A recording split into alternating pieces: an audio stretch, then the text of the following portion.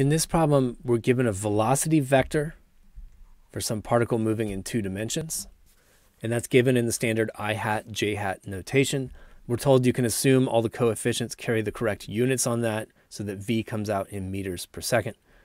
And in part A, we're given an initial position vector for this object, and in fact, we start it at the origin.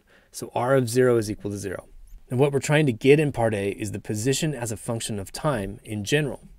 So the starting point here is to realize that the I hat piece of the velocity vector is giving you the time derivative of the x coordinate as a function of time. So x prime is that 1 minus 2t. Then all we have to do is find the antiderivative of that, and we'll have the x position as a function of time. So we find the antiderivative, and that's t minus t squared. But that comes with an arbitrary constant plus c, and that's where our initial condition comes in. If our initial position is the 0 vector, that means the initial x coordinate is 0.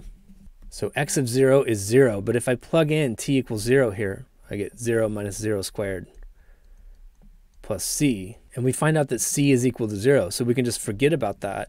And now I have my x coordinate as a function of time, given by t minus t squared. We do a similar thing for the y coordinate. The j hat part of our velocity vector is actually y prime of t. That's the time derivative of the y coordinate. We're told that's equal to t squared. We quickly guess the antiderivative of that, which is 1/3 t cubed plus c. And again, it's really nice when something starts at the origin because we like zeros. And y of 0 is a 1/3 0 cubed, which is 0, plus c. And we're told y of 0 is equal to 0. And that means c is 0, so we can forget about it. And now I have my y coordinate as a function of time. It's just 1/3 t cubed. Finally, we can write down our position vector as a function of time. And in general, that's an x of t I hat plus a y of t j hat. And plugging in our x and y, we get t minus t squared I hat plus a 1/3 t cubed j hat. In part B, we're asked to compute the average velocity vector from t equals 1 second to t equals 2 seconds. And so the starting point here is to remember that the average velocity is given by a change in the position vector divided by the change in time. So the change in the position vector is going to be the position at t equals 2 minus the position at t equals 1.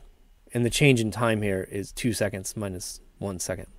Now we just have to plug in t equals 2 into our position vector. And when I do that, I get a 2 minus 2 squared for the I hat piece. That's 2 minus 4, or negative 2. And when I look at the y component, that's 1/3 times 2 cubed, or 8/3. So I have a plus 8/3 j hat. So there's r of 2. And then r of 1, when I plug 1 in for the I hat component, I get 0. When I plug 1 in for t in the j hat component, I get 1/3. So r of 1 is just a 1/3 j hat, and I'm subtracting that from r of 2. And then the denominator, of course, is just 1. So I get an average velocity vector of negative 2 I hat plus 7/3 j hat. So there it is in component form, but I want to get the polar form for this. To get the polar form, we draw a triangle. So I have a leftward pointing component of negative 2 I hat, so that leftward vector has a magnitude of 2. I have an upward pointing component with a magnitude of 7/3. There's my average velocity vector. And we're going to label an angle with respect to the horizontal here in order to indicate the direction.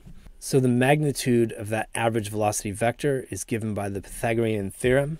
And I get a square root of 2 squared plus 7/3 squared. And to 3 sig figs, I get a magnitude of 3.07 meters per second. And then the angle theta is the angle whose tangent is 7/3 over 2. And to 3 sig figs, I get 49.4 degrees.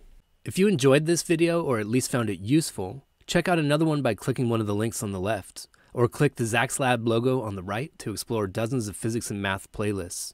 As always, you can leave your questions, comments, and requests in the comments section below, and I'll get back to you within 24 hours. Thanks for watching Zach's Lab, and best of luck on your math and physics journey.